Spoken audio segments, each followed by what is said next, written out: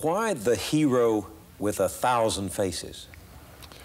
Well, because there is a certain typical hero sequence of actions, which can be detected in stories from all over the world and from many, many periods of history. And I think it's essentially, you might say, the one deed done by many, many different people.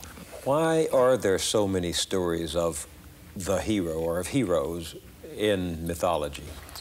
Well, because that's what's worth writing about.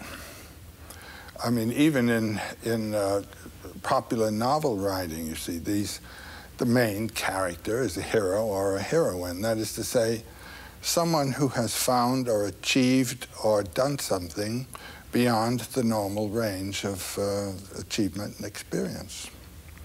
A hero properly is someone who has given his life to something bigger than himself or other than himself.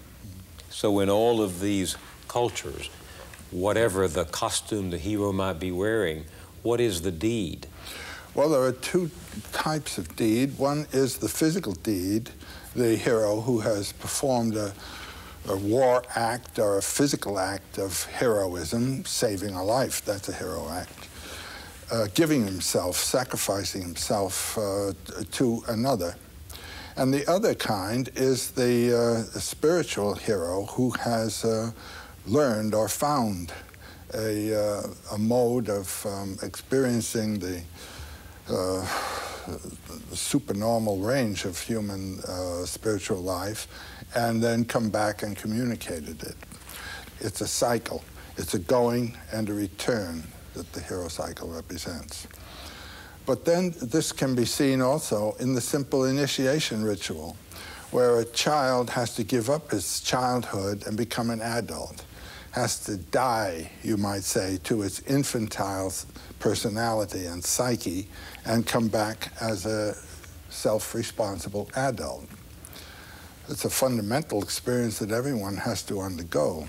We're in our childhood for at least 14 years, and then to get out of that posture of dependency, psychological dependency, into one of psychological self-responsibility requires a death and resurrection. And that is the basic motif of the hero journey.